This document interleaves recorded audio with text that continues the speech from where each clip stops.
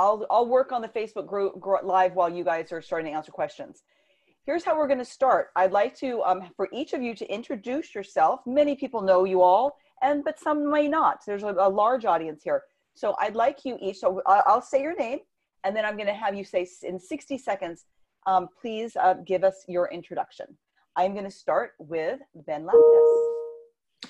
Hi, everyone. Neal, Anna, thanks for having me. Hunter, awesome to hang out with you again. I'm the host of the national trade event, the Best Real Estate Investing Conference for commercial real estate syndicators. We just had ours right before the coronavirus kicked off in late February. I'm also the Director of Acquisitions and Finance for Spartan Investment Group. I drive investment finance and corporate finance. We are a syndication investment development firm for self-storage as our focus. We buy and we build self-storage, but we've also purchased RV parks. We are developing a mobile home community. We own a car wash. So we do some other stuff, but proactively, we're mostly storage. Awesome. And next, Hunter Thompson. How's it going, everyone? Hunter Thompson, managing principal of ASYM Capital. That's ASYM Capital. Real honor to be on. I really appreciate it, guys. There's a lot of talk in the real estate business about kind of sharing information and kind of being one of those people that's not as competitive and all this, but it's usually just talk. The people that you're looking at right now are actually about that life. Like, I just wanted to mention that up front. You'll see why coming up here in just a little bit, but I'm one of those guys that I want to put the best speakers in front of the most people and add as much value. And I know Neal and Anna are about that as well. And obviously Ben is as well. So anyway, short introduction. We joint venture with operating partners and act as a capital raising arm and investor relations arm across a variety of asset classes, which we can talk about. Okay, thank you, Hunter. And next, I give you Mr. Neal Bawa. Hey guys, syndicator, educator. I love all things multifamily. My friends call me the mad scientist of multifamily because I'm always focused on the number and the data and the analytics of multifamily. And right now, actually, I'm spending more time on the analytics of coronavirus and its curves than I am spending on multifamily itself. But very curious to see what our audience wants to talk about today, and also get feedback both on the equity side from Hunter and his investors, and on the on the development side with what Ben is up to. So super excited to be here. Okay, I'll give you a quick intro of me. My name is Anna Myers. I am a business partner with Neal Bawa, which means I am a professional cat herder.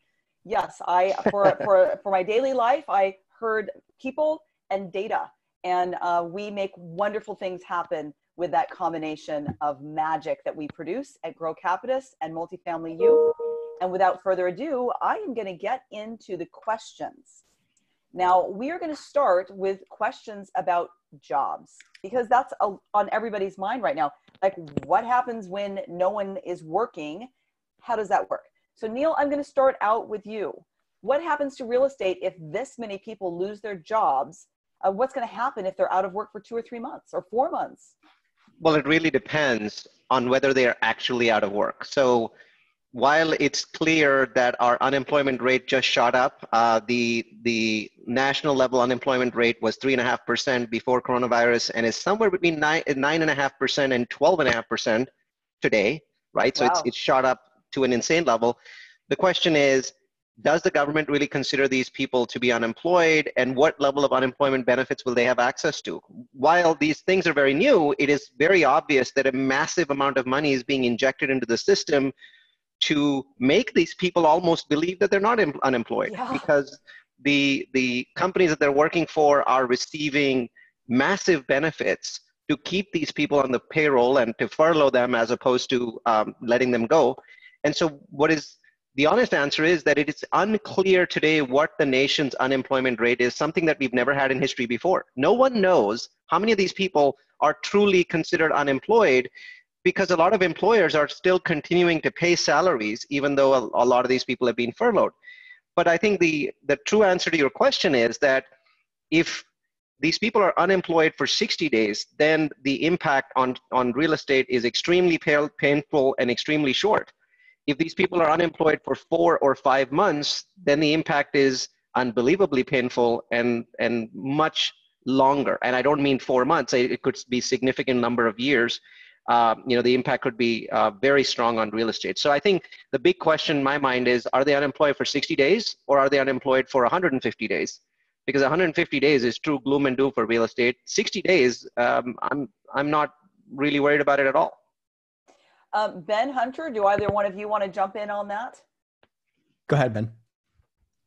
Yeah, I would mostly agree with Neal. I come from New York City originally, and so I've got a lot of friends there who either are sick or have been directly impacted or have family that's there. And that was one of the first places after Seattle, obviously, and some of the Pacific Northwest to get shut down. And so got a few friends that still live their lives as servers or bartenders, and they're completely out. So when I heard the 3.3 million number and I kind of surveyed my friends or my network via Instagram or Facebook or just virtual happy hours, I wasn't as surprised perhaps as some others. I saw that as a little bit lower than I would have expected.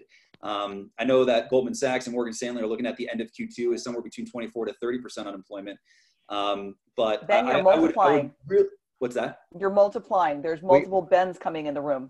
There's 3 Bens, but that's okay. Only one's talking, so let's keep going. Yeah, okay. All right, sounds good.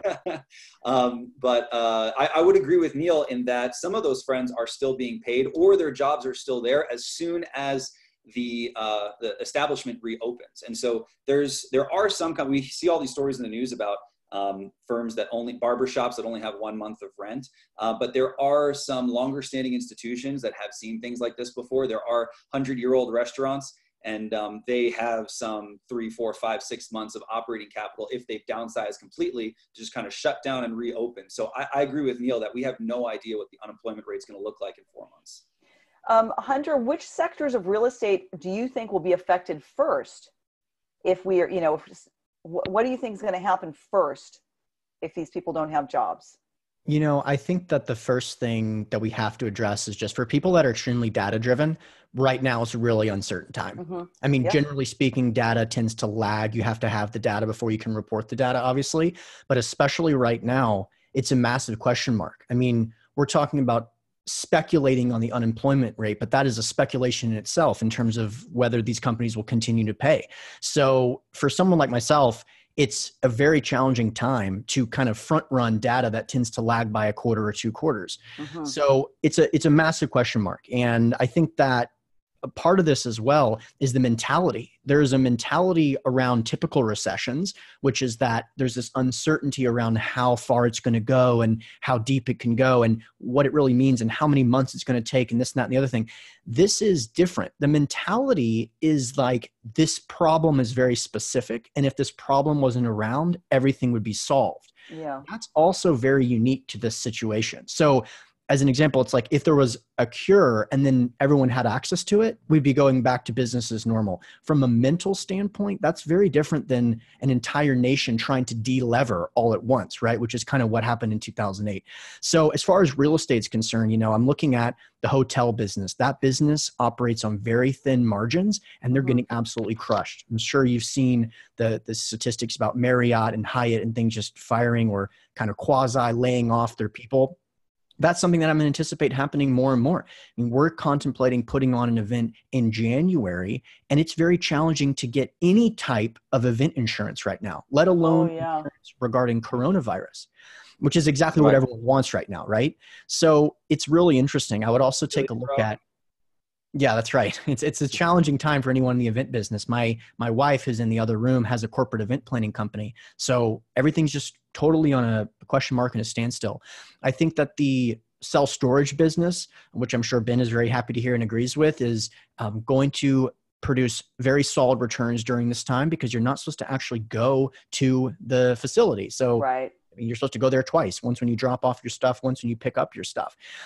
When I look at multifamily, I think over the long term, we're very well positioned in that sector, but particularly in the Class C, Class D areas, these people typically have 2 weeks to a month of expenses that they can pay. So continually floating month after month is very, very challenging. I'm sure we can get into more details there, but that's just what I'm looking at. At the end of the day, real estate itself lags.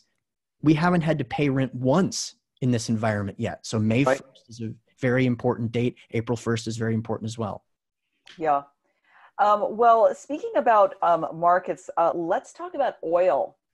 Ben, this is a question for you. What the heck is happening in the oil market? And how will that impact real estate in markets, Texas markets, for example? I think Midland, Odessa is an area that you're invested in. Yeah, so we own, Spartan Investment Group owns 2 RV parks in the Odessa area, Midland, Odessa area, West Texas, Permian Basin. There's a couple of interesting things.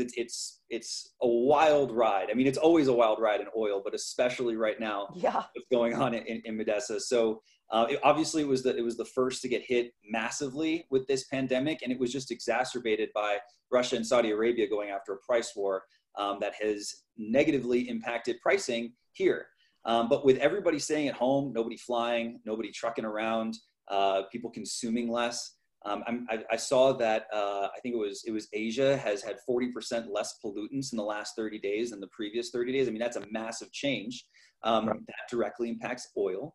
Unfortunately, we have RV parks, so we're tied to the oil industry, but we're not directly invested in oil. So we're seeing a lot of layoffs. That's not ununique. You know, there's a boom and bust cycle, micro boom and bust cycles, where companies will stand up and fall down in a 30-day period of time, 120-day period of time. But we're definitely struggling with occupancy. Folks are moving out, oil being at $20 a barrel. That's well below break-even point. But at the same time, we're seeing some interesting shifts that could affect things 3, 6, 9, 12 months from now. Number one, being billionaires, hedge fund operators seeing energy at 25 cents on the dollar, sometimes lower with bankruptcy companies. We might see some innovation come into play in 3 to 6, 9 months from now, after they start buying up all these oil companies that are going bankrupt and injecting new life into them. And the second thing, and the second thing is the Permian Basin is being looked at as a huge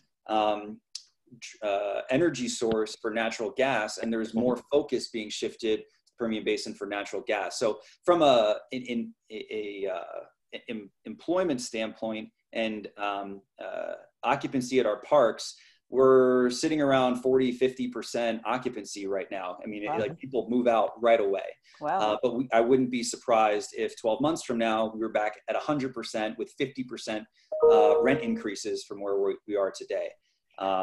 It's just the cycle moves so quickly there. So fortunately, we capitalized in a way where we've got upwards of a 30%, almost a 40% reversion cap rate on our purchase price. We're debt free, and we know how to kind of downsize and act efficiently. So we're not struggling yet, but we're not stoked about performance either. Yeah. Well, one thing I wanted to add, Anna, there is that just like, when a bank goes out of business, their customers always get bought out by somebody else. The oil industry is like that. If you shut down your shale well, somebody is going to come in and buy that shale well. And as soon as the price of oil goes above a minimum bound, they're going to reopen it. So, Exactly right. Oil is one of those things that the reason you have boom and bust cycles is that every single boom bust is an opportunity for new capital to come in and take over. And there's a value to every single, oil well that has been dug, and it's only a matter of time before it goes back up. So I'm bullish on oil in the long term. In the short term and the midterm, I'm not sure where it's going to go. I will say the biggest risk in oil today, or in energy use as a whole, non-renewable risk, is if this lifestyle that we are just starting to see today becomes the new status quo. If we reduce our commute times, if we reduce our travel, and we just start camping more into perpetuity over the next 5 to 10 years, we'll reduce demand for energy to the point that renewable energy can accommodate, which is a good thing for the planet. It's a good thing for the planet. Particular investment, but I certainly wouldn't be upset with that. Don't hold your breath, Ben. but again, I'm not really holding my breath. I think as soon as this is over with, we'll be back and at it and consuming more energy than we could have ever thought possible. I mean, just with mining cryptocurrency, we undid all of the effects renewable energy had over the last decade. So I see us continuing to use more energy than we can produce renewably in the long run. Okay. So what other jobs or markets should be considered risky as real estate investors? Neal, you have a class that you've put together, an amazing way of looking at markets called location magic is what you call it. Well, how does this pandemic change the way we assess markets and neighborhoods to invest in? What it depends is on the magic here? Yeah, it depends on whether you want to invest today, right? In my case, most of my investments, I'm pushing them out 45 days into the future so we can kind of assess to see where things are, unless they're things like storage, which, as so many people have already mentioned, the storage industry doesn't appear to have any challenges associated with this particular downturn. So when we're looking at these areas, I'm more inclined at this point to look at everything from a bargain perspective. I want to see where there are bargains in the marketplace, as opposed to necessarily looking at markets that have, the usual, the job growth, the income growth, the population growth. So I'm more inclined to look at that because I believe that in Q3 of this year, we're going to see some incredible bargains, right? Yes, let's assume for a moment that we don't end up with 6 million people dead in the US. We end up with 50,000 dead, which is, similar to what the flu season of 2018. In that scenario, even in that scenario, it's very, very likely that we will have a certain number of defaults happen in the single family market, the multifamily market, the office market, and no question in my mind that there will be defaults in the hotel market because they operate on such thin margins. So at the moment, my mindset is not necessarily of let me invest in the best cities in the US, because I don't look at this like 2008, 2001. I look at this as a Category 6 hurricane that is simultaneously striking 196 countries. And so at the end of that Category 6 hurricane, and it's not a 3-day long event, it's a 3-month long event. At the end of that time, fundamentally, it doesn't change underlying asset value. So if you see a place like, let's say, Memphis, and you start seeing 30 or 40% off, deals there, but then you see a place like Phoenix, which fundamentally is much stronger than Memphis, but you only see a 3% reduction, I'm more inclined at this point to go after the Memphis deal than to go after the Phoenix deal. So breaking my own rules. But for the moment, I believe that it's the deals that you have to look at. I mean, I bought $15,000 in Boeing stock yesterday at $146 a share, because I fundamentally believe that at this point, there's no reason why Boeing should be down 66% from where it used to be, right? Because I'm a data guy, and I'm tracking coronavirus data in an almost fanatic way, right? Like 3-4 times a day, I'm looking at where are we bending the curve. So I could spend an hour talking about every country and every state in the union where we're bending the curve successfully. So I think we beat this thing. We are going to beat it. I couldn't have said that last week, but I know for this week for sure that we're going to beat this. If we beat this, then Boeing isn't worth 1/3 of what it used to be. In the same way, Memphis or some of the other places that were not super powerful places, you should look at them if there's deals there. At the same time, though, places like Houston that have massive, population growth are markets that we should definitely be looking at, because that population growth is such an insane driver of real estate profits that we cannot forget things like that. Hunter, I would like you to compare and contrast this crisis with 2008 and 2001. How does this compare to the past bumps in the road that we've had? Sure. So it's interesting, right? I think like real estate investors and entrepreneurs just generally over the last 5 years for sure, every conversation that you've had with someone, if it's longer than 10 minutes, the question is, when is there going to be a next correction? When is there going to be a next buying opportunity?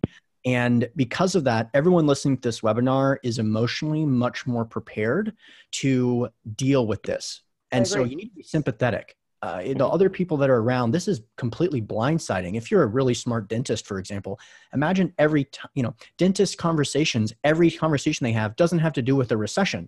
Everyone on this webinar, it's probably true.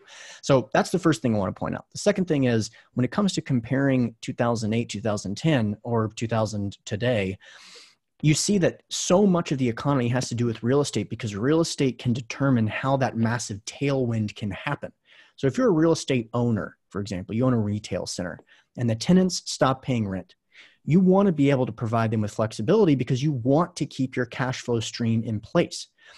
What happens though is if the tenants stop paying, you then may have to go to the bank and say, hey, I'd like to keep this real estate, but we're having a problem at the tenant level. The bank, similarly, they want to keep their cash flow stream, which is the real estate owner. They don't want to foreclose. They're a bank, not a real estate operator. What we saw in 2008 was a situation where there was a massive liquidity crunch, which allowed for no flexibility. If you're a real estate owner, you had to evict. If you were a property owner, if you were a bank, you had to foreclose. It didn't matter if you had to sell for 30% of the market value of the property. All you wanted to do was get liquidity. I'm not seeing that take place in today's market because there's a massive amount of liquidity. And I'll kind of circle back to a really important point there. Mm-hmm. The main thing that you want to be cautious about is in life and in economics, there tends to be this 1-2 punch situation where how many times have you heard the story where, I was doing fine, but then I lost my business and then I got in a car wreck and that's all she wrote. I haven't been able to recover since then. Same thing is true with the economy. You've got the dot-com bubble happened. Okay. Then 9/11 happened. And that's really when things got nasty for the economy. Okay. The housing bubble happened. And then the global financial crisis happened. That's when things really got nasty. So what I want people to understand is that your emotional preparedness should be for the 1-2 punch. We can overcome coronavirus. Like this can happen. Like we've been through challenging situations before. So recalibrate what you're prepared to see in this space. A lot of people have been talking about the massive and overwhelming corporate debt bubble. Prior to the coronavirus, many economists would likely have predicted that the corporate debt would have caused the major problems in the market today. If coronavirus continues and we cannot solve this problem, the corporate debt bubble is going to be presented with a massive hurdle that could actually issue in a serious liquidity crunch. So the big comparison there is that we're not in that situation now. Everyone has the flexibility to maintain their position, but watch out for the 1-2 punch, whether it's in your personal life or in terms of economics. Very well said. I just wanted to add one piece to that, and that is that I think that the Federal Reserve completely agrees with what Hunter just said.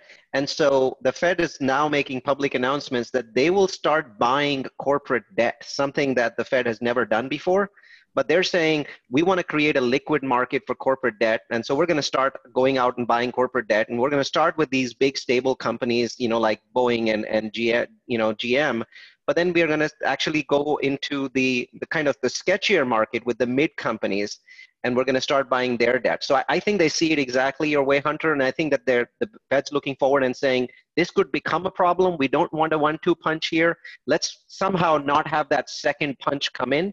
And so I do think that they're taking aggressive measures. So I think you've got some ideas on that one. Mm-hmm. It's more of a question because I read a news article yesterday about the how the Fed is actually going to produce the liquidity for the corporate debt second punch that Hunter just very eloquently described the potential of it. And I'm seeing this as like an alphabet soup of potential issues. I don't know if anybody saw this Yahoo Finance article where the Fed is not actually allowed to make any of these loans directly to these corporations. So the Treasury is setting up special purpose vehicles that the Fed is financing, and the Treasury is taking that and making decisions on what to do with it, which is only precedented with a very small amount of the Obama administration, but it wasn't abused.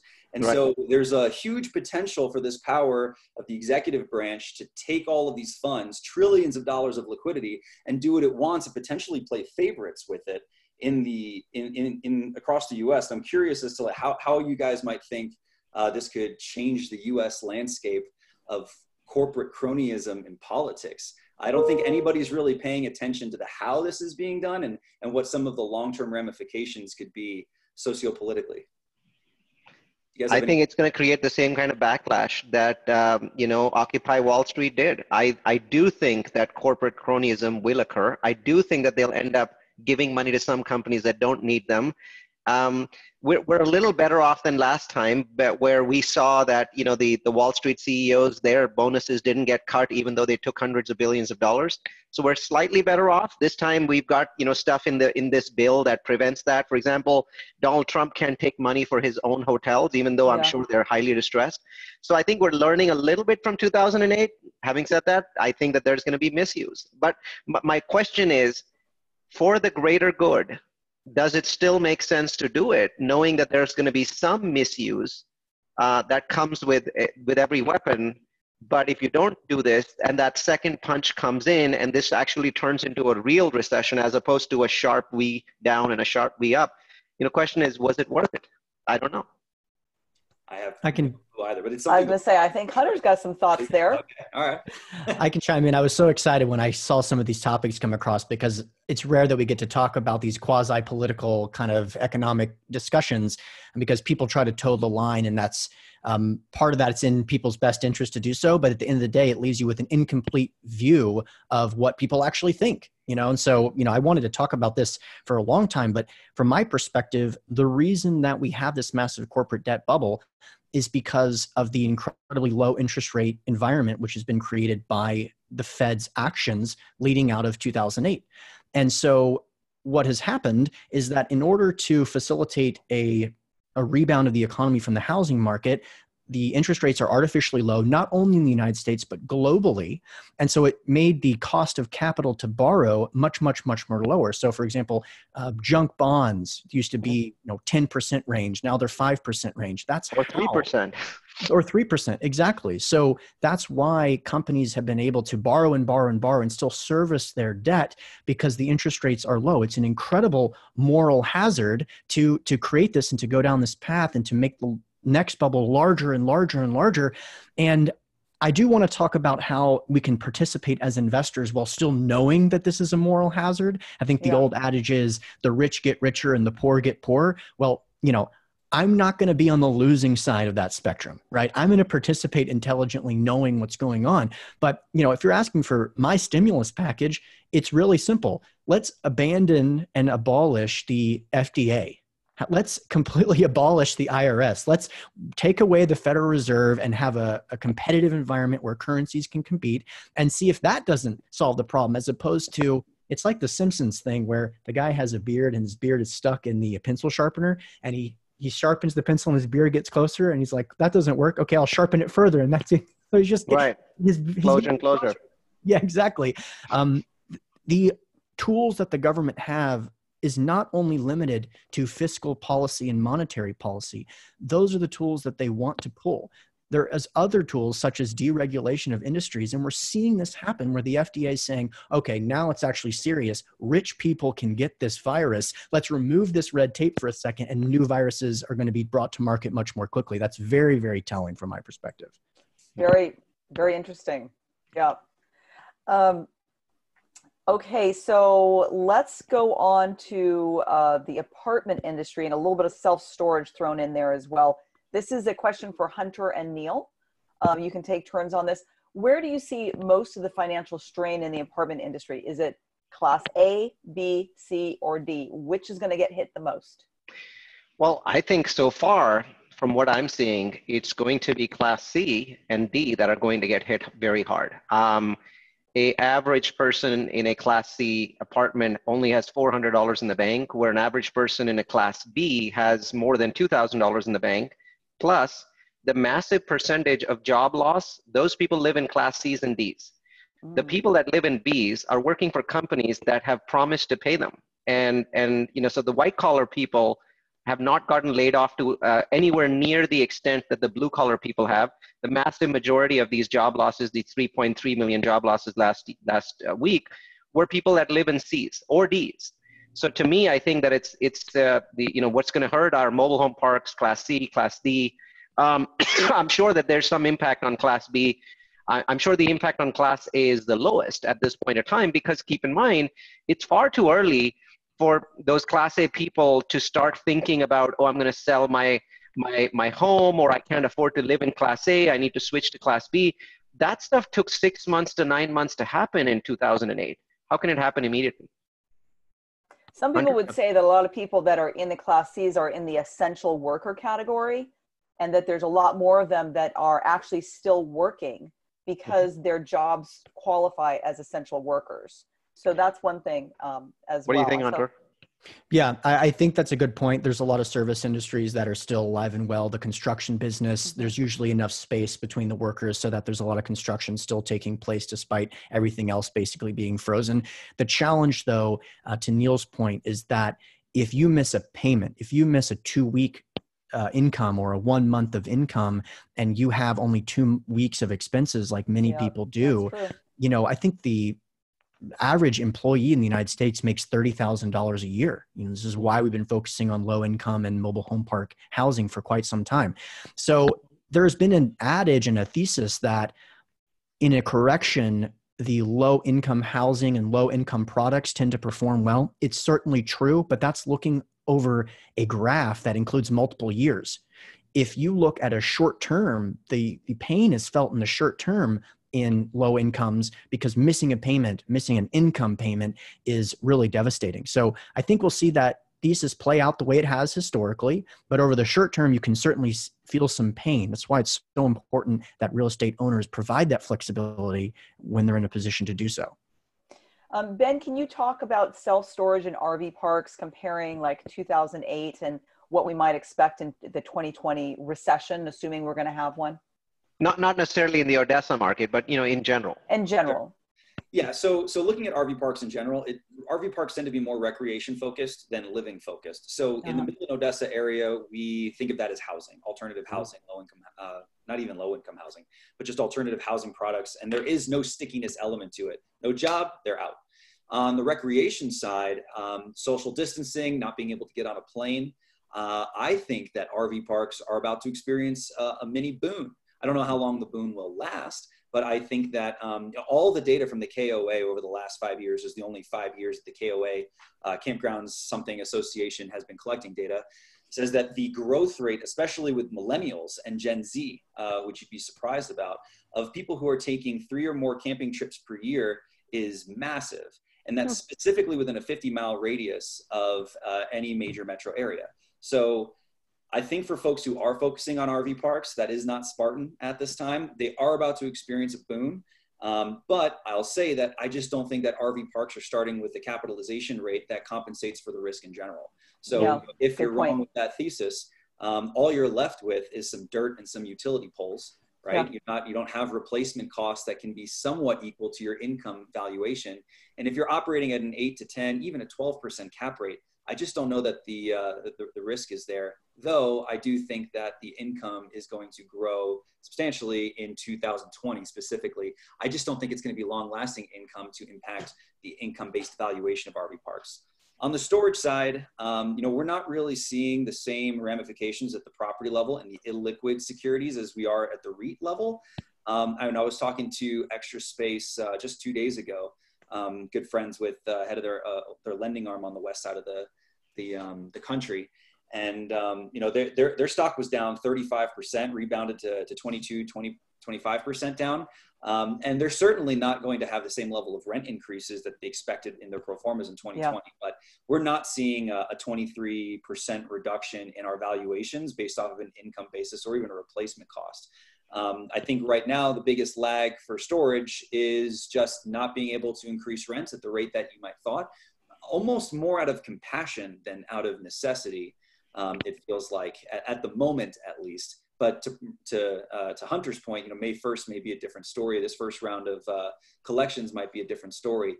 But we had already made the decision that, hey, we're going to delay all of our planned rent increases for 90 days. As far as the buy-sell landscape, the listing opportunity or the buying opportunities have dried up in anticipation of things not being exciting, which has almost had the opposite effect as what you might think. The stabilized storage facilities are getting a lot more attention, and they're almost trading for higher than what I would, or I shouldn't say trading, securing contracts at a price that's slightly higher than what I would have anticipated 30 days ago.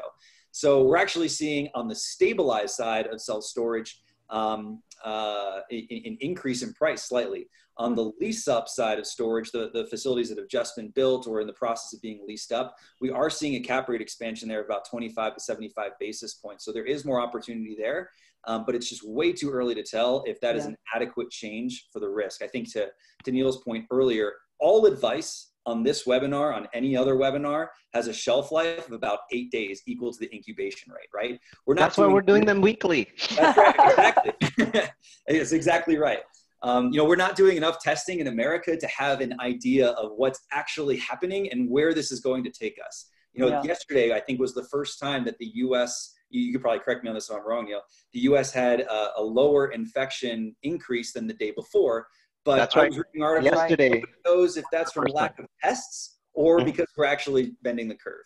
Yeah. So, there's not enough testing data to really predict where this is going to go. But so far, self-storage seems to be fairly insulated at the non-publicly traded arena. Great. Thank you, Ben. I'm going to have Hunter and Neal chip in on kind of what Ben was touching on. And do you recommend buying deals? And do you recommend waiting? How are you adjusting your numbers as you're looking at deals? Well, I'll go first because my answer is very simple. For the most part, no. I think that there's exceptions to every rules. It makes sense to do that in certain cases, but for the most part, we're looking at the next 30 days as a kind of a holiday almost in terms of new deals and new offers. So it's very unlikely that we'll make any offers in the next 30 days. This is moving so quickly that 30 days, which seems like a very small amount of time normally, is an eternity when it comes to this crisis. Yeah, I agree. Look, you're looking at a webinar full of people that got into real estate because the freedom it allowed, but also you're looking at a webinar full of people that have decided to not take all those vacations that we thought we were going to take. And we all work 60-hour weeks and we love buying real estate. And I promise you, it's a massive question mark. It's a massive pause right now. The one thing that we love to do, the one thing that actually makes the cash register ring is purchasing and selling and trading and doing real estate deals. But it's a massive pause right now. I'll give you an example. We have a senior living property, which we're currently not under contract for, but late stages in due diligence, right? If there's 10 stages of due diligence prior to the contract being signed, we're in stage 9. Mm-hmm. And that space is something I'm extremely bullish on over the long term for all the reasons I'm sure a lot of your listeners and the attendees are familiar with. But when it comes down to it, if you're looking at a revenue stream and you're going to try to retrade, what's the discount? Mm-hmm. I have no idea. What is the appropriate, okay, well now we have coronavirus. Well, ask for a, 16% discount. I mean, that's a discount. Based on what? Exactly. That income is not as reliable as it once was, nor do we actually know where the market was. So if we're going to go to our investor base and say, truthfully, we got a discount to market, we have to allow the market price to be established prior to moving forward with the purchase. Mm-hmm.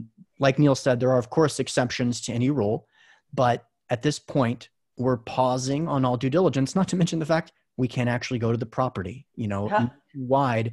There's that. Going to a senior living property right now because the fear of contagion is at all-time highs. And within that sector, obviously, the tenants are higher risk. And so you don't want to be the cause of something going massively wrong. So I think that Neal's advice of any kind of extension, don't look for a price correction because the question is to what? Yeah. If you guys have anything to add to this question, what physical and economic vacancies should be underwritten with the economy's current trajectory? Do you want to just lob one out there? You have anything to lob out there? That's the challenge, right? Because it's a question mark. I talked to an operator that has about $1 billion of multifamily, a lot of respect for Gelt is the name of the company. And he said, look, Hunter, I can tell you with a high degree of confidence, during April 1st, we're expecting somewhere between 10 and 60% of our tenants not to pay rent. Okay. Yeah. So I mean, no idea. Look at his point, right? Yeah. 10 and 60. Why would you want us to give you numbers like that when you know that we are beyond the realm of wild ass scientific guessing here. Yeah. We are beyond that realm, right? Exactly. So let's talk about what happens if tenants can't pay rent. Let's talk about that. Who wants to jump in on that one? Oh God. How long, right? That's the key question is how long. I expect that between 10 and 30% of my tenants in my apartment complexes are not going to pay rent for the month of April.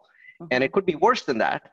But I think that the apartment industry is slightly insulated in a number of cases simply because, roof over your head. It's not clear that we are not allowed to evict, even though I believe that evictions cannot be processed at this time with no sheriff coming out. But you can actually start eviction processes in a number of counties in the US, which the tenants are aware of. By the way, we've made sure that they are aware of that we can ding their credit and we can start the process of evicting them, even though we can't physically get them out. But let's just clarify that if they are not paying rent and they don't have any reason that's related to COVID-19. Right. So that's right. So if somebody is experiencing hardships related to coronavirus and their job, that's one thing. But we all as landlords are concerned about people taking advantage of this. Correct. And I think that once we go through that process of, okay, show us exactly what has happened to your job, I think it's going to come in somewhere between 10 and 30%. The question, if you're not capitalized enough to take that hit for 1 month or 2 months or 3 months, then you weren't running your property correctly anyway. So to me, I think that the 1 month, 2 month, 3 month time frame is not an issue.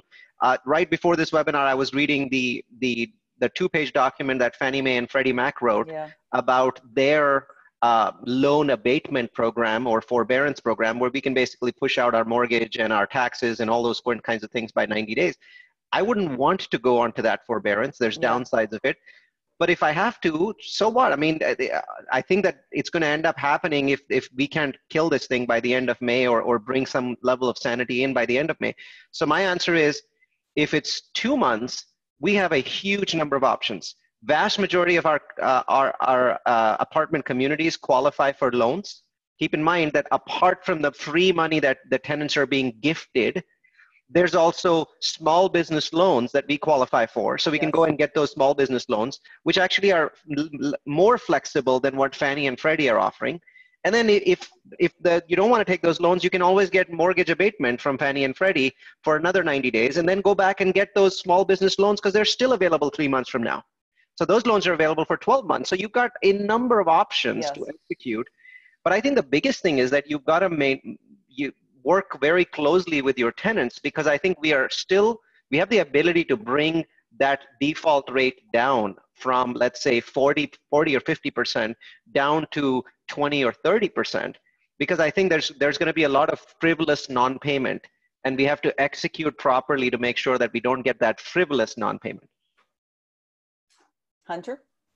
Hunter? I mean, I just want to add, this is a good highlight between our conversation regarding the difference between 2001, 2008, and today, where we have this liquidity in the marketplace and it's available, right? And it's not short-sighted. I mean, this is to the tune of trillions of dollars.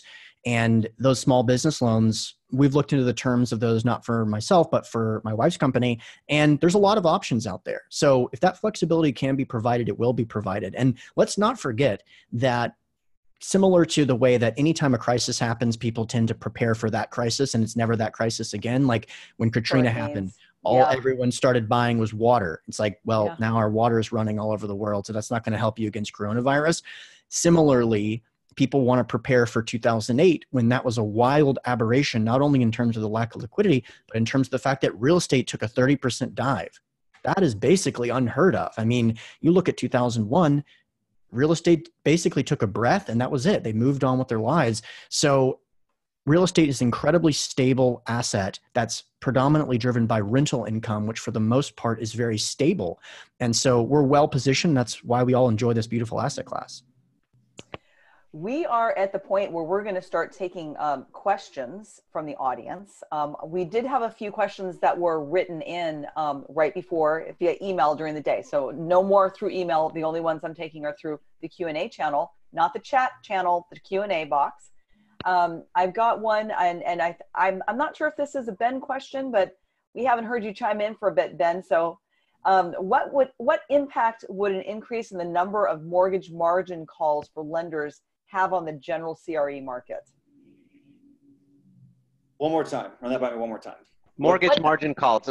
They're talking about the fact that the lenders are requiring 12 months of interest, impounds now on all new projects. So you have to basically pay 12 months of interest upfront as part of your equity. Frankly, I don't know. Maybe Neal, that's a better one for you to handle. Yeah. I've been looking into that, and my honest answer is I believe that that's short term. I think if you're looking to buy properties in the next 90 days, if you underwrite using that money in your equity, then you're shortchanging yourself, because I think that goes away. I don't think that you would see that next year. So what you're doing is, they're forcing you to raise more equity now, and I'm almost focused on trying to get, if I have an apartment complex that I'm buying today and I'm being forced to basically get 12 months of interest payment and add that to my equity, I'm more interested in doing short-term loans. So creating a separate tranche where we still raise the same exact amount of equity that we were raising in February, but adding this amount as a 1-year loan with a 1-year extension. Yeah. Because otherwise, when you raise that much equity, you're not going to be able to buy. But the overall effect of that is not everybody has the database to be able to raise those loans. So in the short term, I believe that you will see cap rates go up because of that. I mean, obviously, having to raise that extra on a $20 million project, you have to raise $100,000 a month, which is $1.2 million of extra equity. So obviously that lowers returns. If it lowers returns, it's going to increase cap rates. So I think in the short run, 3, 4, 5, 6 months, you're going to see an increase in cap rates because of that margin call. So let's see, we've got, Neal, I had one for you that before we go to the other questions. So we know that you've been posting about the coronavirus and its spread and analyzing the daily data. Mm-hmm. Where do you think we stand? Are we facing Armageddon, or are we going to beat this thing? We're going to beat this thing easily. In my mind, and when I say easily, I believe that we're on the right path. So Ben brought this up, and Ben said it's only been one day. Ben, it hasn't been one day because, you know, a lot of people are like, oh, but we don't know about the testing. You know, we could be doing more testing than some other countries or some other states. But when you take a look at everyone's graph, and that's what we do. We have a website called coronavirusrealestate.com, and we are mapping 8 different countries' tracks there every single day. Here's what I can tell you, Ben. It's not that we're over-testing or under-testing. Everyone's under-testing to some extent. But our track, our curve, is almost identical to 7 other countries that we're tracking on coronavirusrealestate.com. Yesterday was a key number because the United States did not see an increase in terms of number of infected people from the day before. So we had 19,000 people, new infections the day before, and we had 19,000 yesterday. And even though that we've only had one day so far, there's a huge amount of curve data that was leading up to it that suggested that it would happen yesterday, and it did. So the bottom line is, at this point, the big X factor that has been removed in the United States was President Trump saying we're going to reopen the economy on Easter. Now that he's taken that away to 30 days, if I project the current curve out 30 days, we're in a pretty good position. We're not going to lose millions of people, because that millions of people dying would damage our economy for an extended period of time. I think that it ends up being tens of thousands of deaths, which is a horrific number. But keep in mind that the flu killed 60,000 people in 2018, right? Yeah. So you have to basically look at it that way. I feel at this point in time, yes, we're going to beat this. I just hope that there isn't Hunter Thompson's 2-punch, that second punch. Yeah, the second punch. If we don't get the second punch in the month of April, if we don't get the second punch in the month of May, we'll see a stabilization of the economy in June. So we've got somebody who's curious what Hunter and Ben think. They've already heard Neal's input about the potential for inflation and hyperinflation due to the mass injection of capital from the government into the market. So I'll jump in. So basically, this is something that, you know, in the libertarian world, which I'm a philosophical libertarian, not a political libertarian. I don't really participate in the political space, but in the libertarian world, money printing equals inflation. Now, there's a difference between the dilution of the money value and the actual rise in prices. But to understand what's going on globally is to understand that hyperinflation is not a legitimate concern. And I know that is a bold statement for someone who is an advocate of free money. But the way this works is that look at the bond yields. The United States bonds, there is legitimate demand for those bonds. And the reason is that they're the prettiest girl in the ugly contest, or whatever, however you want to say it. There's a tremendous amount of demand for those bonds. And this is why, you know, Japan, for example, has negative interest rates. There's a massive $17 trillion negative interest rate market in the world. And as long as there's demand for those bonds, you do not see hyperinflation. Now, the big question is, when does that go away? And for most people, it must be replaced by something. So if all of a sudden you stop seeing demand for US dollars and started seeing demand for the Chinese currency, which most people consider to be number 2, then you will start to see that massive, massive challenge. But if you look at the debt to GDP ratio of Japan, for example, and compare it to the debt to GDP ratio of the United States, you see how long this circus can go on. It's much longer than most people think. And even if you have an ideological viewpoint, like I certainly do, you have to look at the facts, compare Japan's debt to GDP is like 300 and something percent. The United States is nowhere near a third of that. So that's just the reality of the situation. I wholeheartedly agree with Hunter. I have nothing to debate him against that. I'll just add some facts to the conversation. To the point about having demand for the US dollar, if you look at the number of countries, or rather the global reserve currency of the world, 60% of all deposits and reserves are held in the US dollar. And I think and might be more now. I don't know. Is it more now, Hunter? You're probably tracking that better than I am. And the percentage of trade that's done in the US dollar is in the high 80s to low 90s oftentimes. So as long as these currencies are still being used and hoarded by the entire world, as long as everybody has economic buy-in to the US dollar, we can print and inject as much as we want, and we will not experience the same type of hyperinflation that other countries would. Yes. One additional point. That's exactly right. So I have to say 2 points on that, because I don't want to, number one, I don't want to be disavowed by my libertarian friends, but I also want to be honest. When this money printing starts, the inclination of people who are advocates of free market is to scream, the dollar is going to be trashed soon, buy gold. And if there's one thing I don't like, it's when people say the absolute opposite of what's true. Because what really ends up happening when there's massive money printing, it happens to coincide with massive recessions. And when massive recessions happen, especially global panics, people buy the dollar. So in the short term, especially, we anticipate seeing a rise in the dollar value, which is completely which we've already seen. I mean, we're already beginning to see that if anything, the percentage of people running towards the dollar in this recession, and I believe we are in a recession, by the way, is higher than 2008, because the 2008 recession was actually caused by the United States, by our real estate market imploding. And so there were a number of people that believed that we may not get out of it. So there was some interest in looking at other currencies and buying other currencies. But right now, the US currency and treasury bonds are incredibly popular right now. I mean, everybody wants to buy treasury bonds. By the way, I've just launched a poll for those of you that are attending. We've got a little poll, so please fill that out. Give us an idea, answer a few simple questions for us. This is for everybody. How do you see investor appetite changing following this correction? Do you see a tangible downturn in LP enthusiasm, in limited partner enthusiasm for investing in deals? Yeah, I can start with that one. And I think this kind of ties into an earlier question that was asked, which is, are you buying? Because you need resources to buy. So I want to use this as an opportunity to present a different argument than Neal and Hunter presented. And there's a spectrum of opinion on that question at Spartan Investment Group, but it's a narrow spectrum of opinion.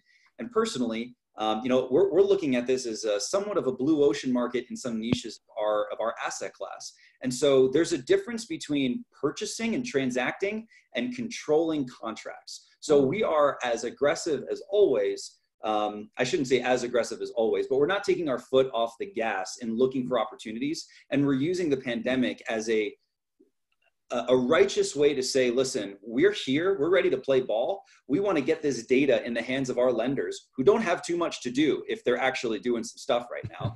And we want to get this in the hands of our equity investors who want to hear what we're up to when nobody else has too much to do. So we've got the debt markets, the equity markets, and the space markets all on pause. And we're planning on navigating that, not to transact, not to incorporate and accept the risk of the pandemic, but to take control of it and to eventually mitigate, transfer, or avoid the risk altogether if we do decide that the risk is too much for the price that we've established. And everybody wants to be a squatter. He wants to squat on a huge amount of assets. That's absolutely and see what happens. But I want to do that by telling the sellers this in advance. They have options. I'm being completely transparent with the approach, which is why I'm willing to say it on this call. As far as investor appetite, we haven't seen a huge slowdown yet, but we're also cognizant of the fact that a lot of investors just lost 30, 40%. And at our space, the retail investor world, in the stock market, of some of their other portfolio. Yeah. In the retail investor world, they tend to lag a little bit behind institutional investors, so they make their decisions a little bit more slowly. So when we look at who lost the most in the higher net worth arena, it's the folks with the lowest net worth who we are building relationships with today. So we are doubling down on resources now to accommodate for the potential lack of appetite, but we also don't really have deal flow for them to start investing in today. So it's a bit difficult to gauge. Mm-hmm. Hunter, your thoughts? You know, I actually want to turn it back to you, but I'm going to paraphrase. Recently, Neal and I had a conversation about this, and I think that he's done a very good job of being honest about this situation. It's so important. If those that are attending are also real estate entrepreneurs, not just investors, it's an incredible time to put out honest, authentic information that you actually believe so that you can guide your investors in a very uncertain time. And this webinar is a perfect example of that. I can tell you, before we got on, Neal and Anna didn't say, now listen, don't say anything negative because this is a big opportunity for us. They want to know. I mean, one of the reasons that we want to have this conversation, we all want to learn from each other, but we're all confident that we're going to come out on the right end of this. When it comes to communicating with investors, trust me, if you're used to raising $1 million or $2 million, anticipate being able to raise a third of that on your next raise. Because despite all the information and despite about how many times your investor base said, boy, I cannot wait for a 20% discount. When it happens, they always say, but not like this. Every time there's a recession, that's not what they meant. They just thought it was going to be like, hey, great deal. And the reality is it's more like my sister lost her job. That's what a buying opportunity sounds like. So you have to position your investor base to prepare for that emotionally. Emotional stability is the name of the game when dealing with this stuff. I think the biggest thing for me has been is communicating with my investors, not necessarily telling them, are you ready to invest now? I think that it is about communication and helping them get over the freeze that investors are in right now. Because I feel like they're frozen. And we've seen some instances of that, investors just coming to us and backing out of existing deals simply because their mind is frozen. And what I find is that, you know, maybe you'll get 1/3 of the money. And I think that 1/3, Hunter's really on point there with, you know, you probably will raise 1/3 of the money. But my feedback is you'll probably end up raising more than 1/3 if you can successfully unfreeze them and make them understand we're not in a recession, we're in the greatest hurricane of all time. And the key thing is, if you study any hurricane in the past, once they go, everything returns to normalcy far faster than any recession in history. So once they understand that we're in a recession, I think that you will unfreeze your investors. But if you don't do that, I think that, yes, you'll end up raising 25 to 30% of the money that you were used to raising. Yeah, well, let's talk about interest rates. You guys want to chime in on what do you think? What do you think? I mean, obviously the Fed's dropped it to 0, but we're not seeing the interest rates come down yet. So there's risk out there. And how does this all play out? We've been doing a ton of debt acquisition in the last 30 days outside of this whole ecosystem occurring. So I've had the pleasure of being on the phone with quite a few bankers lately. Anybody who is being securitized or is trying to sell off their institutional debt into the CLO market for liquidity, they're done. Their pencils down, they're frozen until there is liquidity again. Anybody who's keeping something on their balance sheet, it's a bit more of a, how are they assessing the risk? If they're thinking of this as a hurricane and they're seeing blue ocean opportunity to lend, you know, to maybe get some operators, I know people who are being told by their bosses to pick up the phone and start selling themselves as a lender right now, which is the opposite of what you might think. And then you've got the folks who are saying, we're pencils down for the next 45 days. Don't even worry about calling me. Yeah. At the local bank level, it's the same kind of mix because folks are keeping more stuff on their balance sheet. They're a lot better capitalized at the local bank level. Their balance sheets are a lot fuller. And so while they might be incorporating the risk into their proceeds or into the recourse, anything that's not non-recourse right now is an absolute non-starter, they're still lending. So the availability of capital is there. You just have to know exactly where to look and be willing to make a few more phone calls. On the interest rate side, I'm seeing a huge range of where people are putting their floors, anywhere from, at least at the local banks, 3.75 to 5.25. I mean, that's the widest spread in interest rate floors I've seen, despite the fact that the federal funds rate is at a 1/4 point. So most people are not moving their floors. They're waiting to see what their competition is going to do. So it's not that they're not going to drop rates. It's that they don't see a reason to do it yet. There's not enough competition to drop the rates yet. Yeah, so the spreads have are being pushed out, despite the fact that the federal funds rate is dropping, only because nobody's exactly sure nobody wants to be the first mover in dropping the floor. So, you know. Right. I mean, you're overpaying right now because there's no competition. And I know that local banks are going to come in. I know that CMBS is going to come in and be more aggressive because right now, because of the freeze, everyone's floor is too high. It doesn't match the Fed funds rate. So in my mind, if you're locking in right now, you're overpaying. But to, Ben, I'm seeing things that are different from what you're seeing. I'm seeing local banks being very aggressive. We received a post-coronavirus quote on a very small new construction project that we're doing at 4.75%. Yeah. So that bank had adjusted their reality to a Fed funds rate that's zero, right? 4.75% verified, signed by the bank's boss, right? The big boss of the bank 2 days ago. So I think what is happening is we are in this 30 to 45 day time frame where nobody knows where the floor is. So you might get 3 radically different quotes from 3 radically different sources. So right now is a great time to shop the quotes because nobody has any clue what the market price should be. Yeah. Hunter, you want to chip in on that? I know you like talking about interest rates. Yeah, well said. I think it's a matter of the beauty, and though I scoff at thinking that the banking sector is a relatively free market, but the beauty of the fact that competition is there will be those greedy bankers that want to get those deals done. So they will drop rates once things return to some sort of normalcy. Yeah.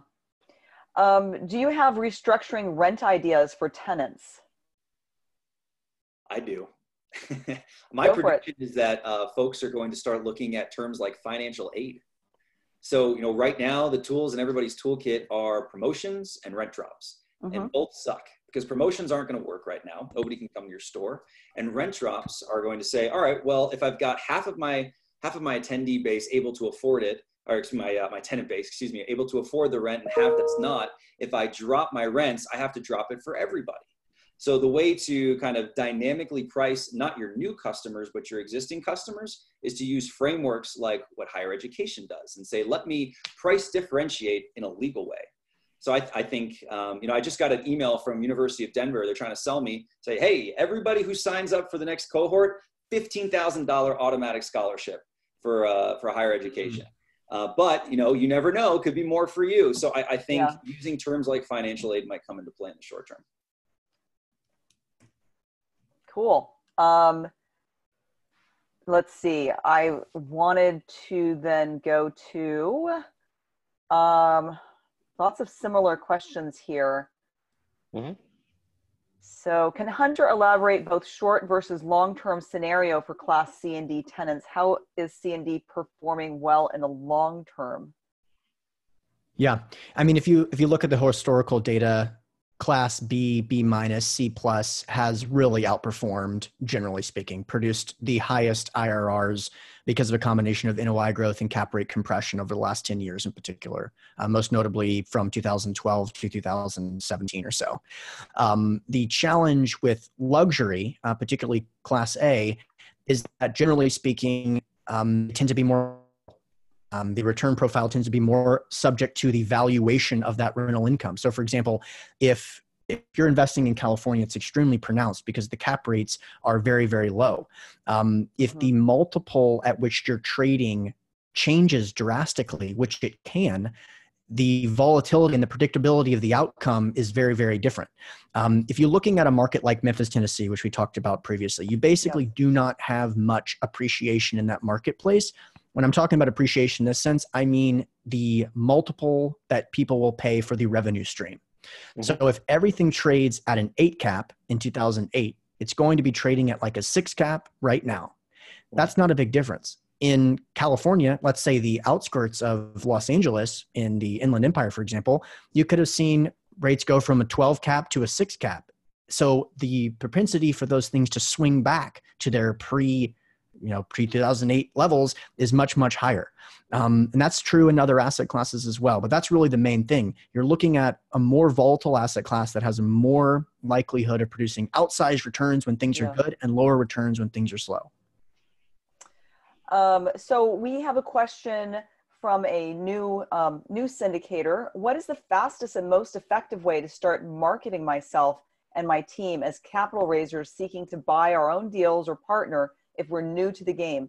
We've got warm investor contacts, but we haven't done any marketing or branding yet. So they're trying to set themselves up for what's coming. A couple months from now, they're seeing opportunity but they don't currently have their brand together yet. They're just, what would you suggest to people that are new to the game that want to get into the game 3 months from now as capital raisers? Can I take that one? I know Hunter probably wants to jump in. You have the greatest opportunity of all time to brand yourself. Do you notice that, there's 489 people on this webinar, and there were 518, even though this is a 500 licensed Zoom, because for 3 successive webinars, we've hit 500 and locked people out. So Sure. Right now, if you want to talk about the impact of coronavirus on real estate, you will create a ridiculously large following. Simply learn more and do those webinars. You don't need a brand right now. Nobody gives a damn. You have an astonishingly large branding opportunity right in front of you in your lap today, where all you really have to do is write down your thoughts about what you believe and go start doing webinars. And you will notice that the number of people that are going to show up is going to be absolute insanity. I mean, again, 4 webinars in a row where we've locked people out and have received nasty emails from them. Because the amount of interest is just spectacular. So why would you have trouble branding yourself at this point in time? It's much easier than it's ever been. Yeah, Hunter, you want to jump in? I couldn't agree more. I'll give myself a pitch, though it is a pitch for only $8. I wrote a book on this topic called Raising Capital for Real Estate. You can get it for free plus shipping at raisingcapitalforrealestate.com. Basically, it's a book about exactly what Neal just talked about. I failed miserably on my first capital raise. I was in a room with 30 accredited investors, all had a net worth of $1 million. I raised a total of $0 after giving them a very passionate and educated speech. And I realized that it's not about trying to convert people to invest with you. It's about having them line up so that you never have to do it again. And that's exactly what Neal is talking about. Literally being oversubscribed for a webinar multiple times in a row so that people are like, when are you going to release the RSVP list so that I can get into the next one? And that's what the book is all about. If you have some ideas on this topic, take an hour and a half to write down 3 articles on coronavirus. And that's the beginning of building your brand. Absolutely. And given that Hunter got an opportunity there to plug one of his products. So Ben, tell us where we can hear more about Spartan's products, because clearly you intend being in the market in the next few months. Yeah. So tell us how our viewers can find out more about your products. Well, yes, we intend to be in the markets that we're in front of the debt, equity, and sales marketplaces, but we're not looking to transact in Q2. Just to be clear, nobody's that crazy, right? So, but yeah, you can check us out at Spartan-investors.com, and be sure to check out the Best Ever Conference. That's right. Yeah, I can tell you this, and I will get beaten up for saying this. My favorite conference, you can only ever have one favorite. So my favorite conference has always been the Best Ever. It's one that I've been to a number of times. Check it out. And then I was so happy that the Best Ever, the timing was just perfect, right, Ben? Because just as we were leaving, that's when the phobia was growing. That's right. And so the conference didn't get affected at all. So I was very happy. It's a tremendous conference, and pretty much everyone in the industry shows up at one event. And so I tell people that it almost seems like the Best Ever is designed for me, because it took me 2.5 hours this time to get from the door. I came in a little bit late to the registration booth because I was stopped about 50 times. So I feel like Ben gathers all of my peers together in one place so that I can have a fun time for 3 days. So it's it. And I will say, I don't travel around too much for conferences myself, but the one conference I have gone to every year, other than my own, because it has the best grouping of passive investors, is Hunters. So I go to Hunters phenomenal conference, the Intelligent Investors Real Estate Conference. That's right. In Los Angeles. So incredible. I appreciate it, guys. It's actually, we're changing the name to Second Best Ever. So. Or the January Best Ever as opposed to the February Best Ever, right? Neal, I think this one's for you. Is this a good time to start a construction project? Why not? As I gave you examples, I think this is a good time to start construction projects, because think about it. I mean, the initial answer for almost everybody is no, it must be a horrible time. Okay, so you're doing a construction project. We're lenders, and I gave you an exact example. There's local lenders willing to give you construction loans under 5%, and you're completely disconnected from the marketplace that's happening today. my value-added communities are going to see massive rent drops in the next 3 or 4 months, but you're going to deliver a project that either gets delivered a year and a half from now or 2 years from now, when all of this madness will be done, for better or for worse, will be done with. So the big question is, of course you want to do construction projects, but can you raise the money? Yeah. And frankly, I don't know that a lot of our projects are going to be given the choice. All of the county offices are shut down. We got our site development plan. We were a couple of weeks from building permits on an expansion, and we're not getting those building permits until they open the office again. You're just in the wrong states. Right, yeah. Some of the states that we are in have deemed construction as necessary. Construction, yes, construction is necessary, but not the permit and planning offices. That's right. That is going to be a challenge. That is a very challenging piece of it. Yeah. Sure. Yeah. Let's see. We just have this one about the loans, the FHA and the Fannie and Freddie. Mm-hmm. Tell us about the what are the possibilities with the forbearance? Do you want to speak to that? Anyone want to speak to what the programs are and what it could mean for property owners? It's outside my area of expertise, yeah. So I'll go because I started reading this before the event. So Fannie and Freddie have issued these 2-page guidelines that essentially say, if your loan was already in good standing, then you can apply for a 90-day extension and to that loan, and you can include not just the mortgage, but also the real estate taxes and the insurance. You basically don't have to pay anything to them that you were paying. But you have to be able to prove to them that you're hurt. And to do so, I don't believe that anyone can apply until April rents come in, because there's very few people in the world that can actually prove that their rents were hurt in March, right? So in my mind, nothing happens in April with this forbearance stuff. We have to wait until May, and so then we can take our February our rent roll, and then match it up with our April rent roll and say, hey, we've been hurt, and then we can basically start applying to Fannie and Freddie. So it's a 90-day process. Doesn't look like it hurts your credit, and we're still verifying on that. But the challenge, of course, is during the time that you're in forbearance, that entire 90-day time frame, you cannot evict anyone, right? Just anyone. I mean, and they're not saying you can't evict people that have lost their jobs. They're saying even if somebody decides just not to pay you, you still can't evict them, even though that they're just frivolous people. You still can't evict them.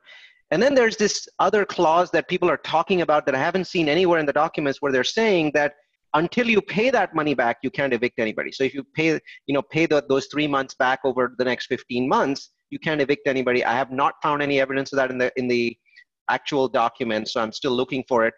But lenders are providing a central contact. So no matter who your Fannie or Freddie lender is, they're providing a central contact that'll give you more information. You should be approaching them. You should be talking with them now, even though your chances of getting that forbearance in April are pretty much 0%. Mm-hmm. Okay, I have 3 quick things to wrap us up. What was the website location for Hunter's book again, please? Oh, yeah. And again, I appreciate the question, the opportunity. So it's raisingcapitalforrealestate.com. We tried to give away 1,000 copies. Those were gone. So now we're giving away the first 5,000 copies. So run over there and get it for free. So raising capital for real estate. For realestate.com. Okay. On your blurb, you said the question of where the $2 trillion is coming from would be addressed. Have not heard anything about that yet. Where does the source, where is this $2 trillion coming from? Midair. Congress has the ability to print money. I mean, we just simply print up treasury bonds. I think we've done it before. We're doing it again. Keep in mind that we do have a $1 trillion deficit. So printing money is something that comes easy to Congress. And then our last request, please spell Ben's Spartan website again. Sure. SPARTAN -investors that's an S at the end, investors.com. Great. Awesome. Well, that, my friends, is a wrap. What a fun town hall this was. And I believe I wanted to plug, before we go, I wanted to plug the fact that we're going to be doing this every week, and we're going to have different focuses each week. So a bunch of you sent your questions in, and I think we covered most of those. Yes. But next week is going to be a different focus. We certainly will bring you more Fannie, Freddie type information next week because we'll have more time. by then, and will be in April, so that we will have some focus on there. But we will also next week focus on how much rent did we get in the first week of April. So we get to do this town hall again next week, and given that 500 of you and I don't know how many more showed up that we couldn't take in, we hope to see you again in a week for another entertaining town hall. But I wanted to thank Hunter and thank Ben for being here with us, and thank you so much, Anna, for putting this whole thing together. Yeah, absolutely. Yeah. Thanks so much, Hunter and Ben. Glad to have you guys. here. I really appreciate the opportunity. Thank you, everyone. Bye-bye. Okay, bye-bye.